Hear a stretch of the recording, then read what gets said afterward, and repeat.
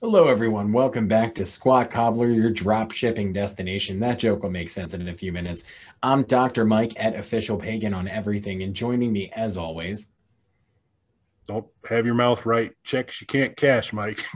But we'll see how it works out if all of this comes together. Hi, I'm Kelly at KELLYTHL on Twitter and Instagram, and we would greatly appreciate it if you would like, subscribe, comment, turn on notifications, buy T-shirts, and that's enough. Just that. no face tattoos with our logo. That's how you have to do it. Yeah, if that's a bonus points for that. So glad you're back. We're glad to be back, and we've got a fun one tonight, don't we? We do. So, Kelly, are you a Soldier Boy guy? I wasn't until I realized he was going to become my Atari overlord, and we all know that I am in.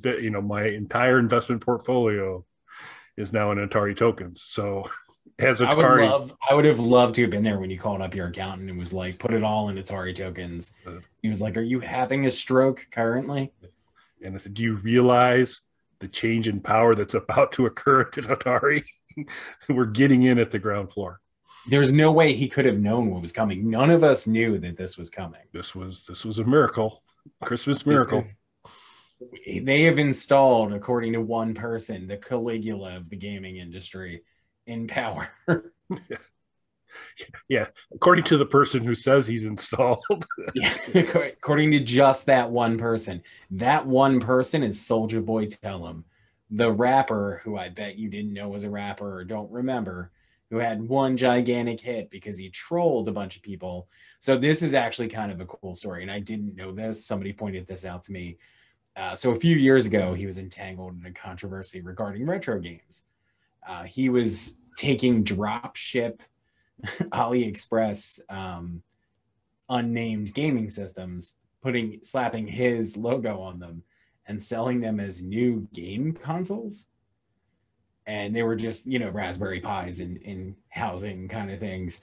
He was selling them as a game console that he developed at a gigantic markup, complete installed with ROMs, saying that he had licensed those from Nintendo and Sega and things like that. And of course, they were very quick to step up and say, that is not true.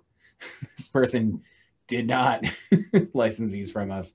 I found out around that time, though, because I knew he had like a big hit song and for a very brief moment was a thing in music. The way that happened, which I didn't know, was when prior to legal streaming, when file sharing was really hitting its peak with Napster and LimeWire and things like that, and the various torrent sites, he was uploading his songs under the names of popular pop and rap songs at the time. So that people thinking they were downloading those songs would download his song and inadvertently hear his music, which helped him gain a fan base. That's actually kind of smart. So I do respect that. But he was setting himself up as sort of a trolling like figure from the beginning, in my opinion, doing something like that. And then the whole drop shipping debacle, from my understanding, too many, if not all of the people who ordered any of his systems never even received them, of the people who did. But that didn't stop him from gaining what he says is a sale of his gaming company for $140 million, I believe is what he claimed. Yeah. Yeah. Okay. That would have been a good number to see in the contract we eventually saw. It was to actually seen that figure. Then he says that, from his masterful moves in the gaming industry, creating his own consoles and then selling off that console business for $140 million.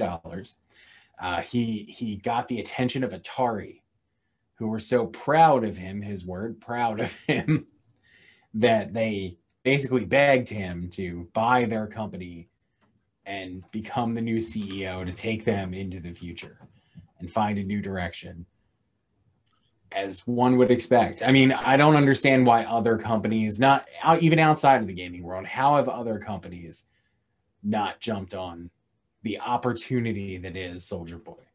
Right. I mean, he's the Mitch Trubisky of CEOs, which I know means nothing to you, but I was gonna say that. it doesn't mean anything. But the sports These are fans just out there words you're will get a saying, right? chuckle, get a chuckle out of there. Hard to believe he was available, but yeah. So how he's been sitting on the bench until now was a shocker. Was even a bigger shocker was when Atari tweeted back to him, kind of explaining, well, actually, no, you're not the CEO. This guy's the CEO, which he wasn't very happy about. No, he did not take that well, and posted a long ranting video calling them all kinds of names that ends with, and it is important to note that this did get a lot of attention, him announcing himself as the owner and CEO of Atari, which seems really unlikely because their IPs are split between multiple companies, which is how you're seeing all these licensed Atari products, officially licensed Atari products that are seemingly everywhere all of a sudden. That's why, because their IPs were sold off at various points. So I'm not saying he couldn't license things from Atari or even buy one of these many puzzle pieces that makes up the whole that is Atari. But it seemed really unlikely he would be the CEO of Atari. And that was not lost on people. Immediately, people were mocking him online that he's clearly not the CEO of Atari. They made that post, didn't directly address him, but it named their CEO. They're like, being CEO of Atari is a great job. This is the guy who has the job. Clearly directed at his comments. So he made a long, profane, ranting video about how terrible they are, and then showed his contract that he has with Atari as proof. Holds up his contract. You get to see a little bit of it. And Kelly, you come from a business background. Did you see anything on there that would name him as the CEO and owner of Atari? No, I think actually mentioning the role of CEO as a responsibility would have been one of the things I would have been looking for in that subtleties like that. You would have looked for the phrasing of CEO. CEO, the actual letter CEO. Or owner, any of those things. Yeah, those would have been some of the triggers I would have looked for. It's a subtlety, but I would have looked for those. And if I'm not mistaken, too, the what it was a marketing cross marketing contract. So this idea of, hey, let's kind of work together, promote each other, kind of deal. Which I can't imagine is gonna because he signed that. I'm not sure they're going to be super excited about him being there, doing a lot of co-marketing for him. I'm sure he's not going to be particularly inclined to. So that's going to be interesting. But if I'm not mistaken, too, he, like me, is ahead of the curve, and I believe the payment for services was going to be in Atari tokens. That is true. So it was outstanding. There's a thing that happens now where you can pay or at least ask people if you know them, but the way you market a lot of things now, especially in entertainment, is you get influencers to use and publicly use your product and post that on social media, encouraging their followers to do so. And to a large degree, that works. I would never do anything like that. I mean, just ask Vanilla Ice, who well, it's the Iceman kicking like Jackie Chan. It's time to take a stand. I got something to say, man. What is it? Hey, this just in. There's a situation. What's popping off? I'm gonna tell you what it is. Ready? The Rust Belt. You didn't think I knew anything about that, did you? The Rust Belt. Got a new single coming out. Check it out. Get it how you live it. All right? Never forget. Go Ninja, go Ninja, go. But we know Vanilla, so it's okay. But you can contact somebody who you don't know. And I'm sure for a certain amount of money, they would be willing to do that. In Soulja Boy's case, he didn't understand this, but he agreed to start using and promoting Atari tokens in exchange for payment of Atari tokens. So he is not taking US currency as payment. He doesn't own the company or anything for that matter, other than Atari tokens. And it's contingent upon, at least in the pages that were available in his video, it's contingent upon him directly increasing the value of Atari tokens, how much he gets paid. which is not off to a great start. No, probably not. Now, ironically, I would say he probably has brought a lot of attention to Atari in the past few days. So, yeah, and I bet you there are a lot of people because our reach isn't quite what it needs to be yet here at Squat Cobbler, but we've talked about Atari tokens on Squat Cobbler. Yeah, but not a lot of other people have, and so there is probably a greater in the cryptocurrency world. I would say probably Atari token awareness is on the low side. And so, this certainly helps that. And I guess I could see his confusion. If he's going to get tokens that say Atari on it, I guess, I might feel like I own the company too. But yeah, it was interesting. He's an interesting fella.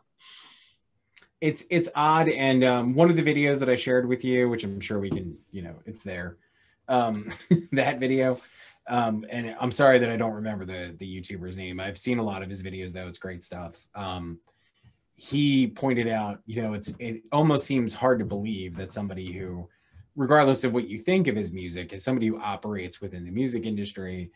And again, whatever you think of his weird drop shipping game business, has a business that exists. You know what I mean? Like, he's seen contracts before, right? Yeah. And this is not a minor misunderstanding of, oh wait, there were some terms and conditions at the end that I didn't anticipate, or was kind of nestled down there in the fine print. This is not a fine print. This is a tremendous misread. This is reading The Hobbit and giving the story of Great Expectations. It's not a match. So yeah, it's a unfathomable lack of understanding of what was happening. So there, in my opinion, there's a couple things that could be happening here, and I wanted to get your feedback on this. The first one is, does he understand what it really is? And in his mind, he's now doing his job and generating awareness of Atari tokens. Because again, he does kind of troll the internet and things like that. That is kind of his thing. So is there a chance he fully understands what he's doing and this is his marketing strategy? So that's excellent question. Because I do think it comes down on, he's either remarkably clever or remarkably not clever. Yes. He is on one of two. Is it the extreme opposite? It's one of these two things. Either he reads a marketing contract and interprets it to mean I'm now CEO and actually believes that, or he goes, oh my, I only get stuff if I raise the value of Atari tokens, and the way you're going to do that is to get attention and buzz and people looking at it, increase awareness, all that good stuff. I think about it, that so crazy like a fox kind of thing could be. So, and if that's the case, props to him. Well played. We're talking about it. A lot of other people are talking about it. Yeah, a lot of people, more people are talking about Atari tokens now than have since their announcement. Oh yeah, more people are talking about Atari, which was kind of one of his points in the rant. Was you were not top of mind in the public ethos until I showed up on the scene, and so he certainly has created a buzz. So we'll see. So yeah, I don't know. Not having a ton of experience and seeing how Soulja Boy takes things apart and kind of his critical thinking process. I don't know, but you got to think, someone who's kind of crafty kind of, this is my gaming console system, and just some of his earlier songs and all that kind of stuff. You gotta at least give some consideration that this may be, he's doing exactly what he thinks he needs to do to make the money, which is like super smart and well played. Yeah, I mean, so to that end, again, like Kelly and I have already said, there wasn't many people talking about Atari tokens. Now there is. There's articles all over and tons of YouTube videos of people commenting. We're commenting on it right now. So there's people all over talking about this. So Atari tokens are getting a lot of visibility right now that they didn't have a few days ago before he announced he bought Atari after selling his gaming company, air quotes, for $140 million. Yeah. So that's a possibility. The other side of that is he has no business sense whatsoever. Signed a contract that he completely didn't understand. And that maybe the success that he had was because he had that one smart idea with the file sharing service and has been kind of coasting off of that for a while now. Yeah. And there's not a lot of middle ground. It's kind of one of those two. I think it's one or the other. Yeah, I think so. So it's hard to say. But I think the important thing is, it's unfortunate to see the disagreement and the conflict occurring. But it certainly looks to me as if Atari is going to be, out of luck or in search of a new marketing partner.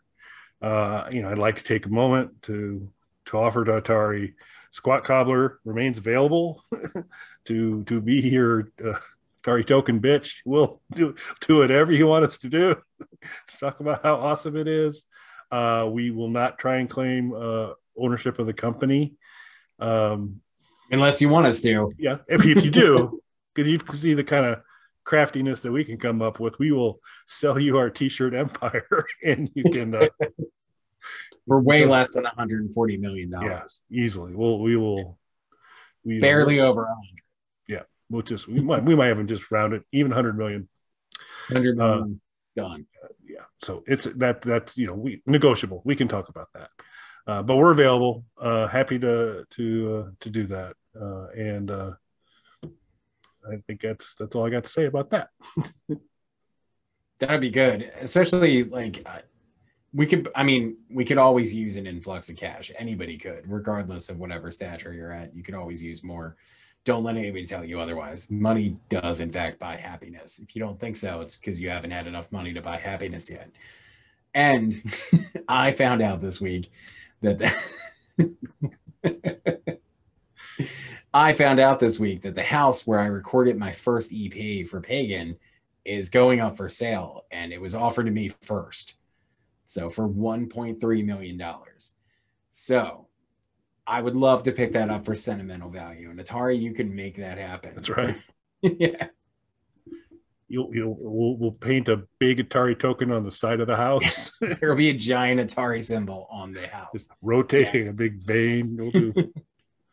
We'll bust out our pool here and replace it with an Atari token shaped pool. We'll do anything you want. So see, Atari, this can all be yours. That's right. It's your move. At this point, we've made it clear. Well, anything else you have to add to that, sir? Nope, not for Dave. We'll just have to kind of keep watching how this develops. I think it's fascinating to know which end of the continuum he's at. Which one are you pulling for? So I'm pulling for that. He's just super smart and is playing everybody, because I always I like people to be kind of clever and pull some stuff like this off. I think that would be my much more preferred result. Same here. I genuinely am rooting for him. I don't like his music, not even a little bit. I'm not even going to try and pretend or be diplomatic about it. He has no talent as a musician, but clearly I do think he knows how to market himself, even if that's trolling. So I hope that's what this is. And if it is, and he does, some of those token exchange numbers on there, like if it hits a certain value, he gets 1 million tokens. If it hits this next value, he gets 5 million tokens. So, that could be pretty substantial in the long run. If he's able to generate enough to really get it moving, who knows? So That could be great. That could be Frank Ocean level of trolling people. That's right. So that would be amazing. So I hope for his sake, that's what it is.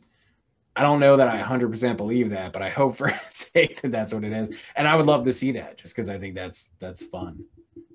Yep, absolutely. I always like it when someone kind of really pulls something amazing off. So I think to close the show off, I think it's pretty good for folks to remember nobody was talking about Atari, but then again, nobody was talking about Soulja Boy either until this happened. But most importantly, nobody's talking about Hanson, and we need to keep it that way. Thanks for watching, folks. Thanks, everybody.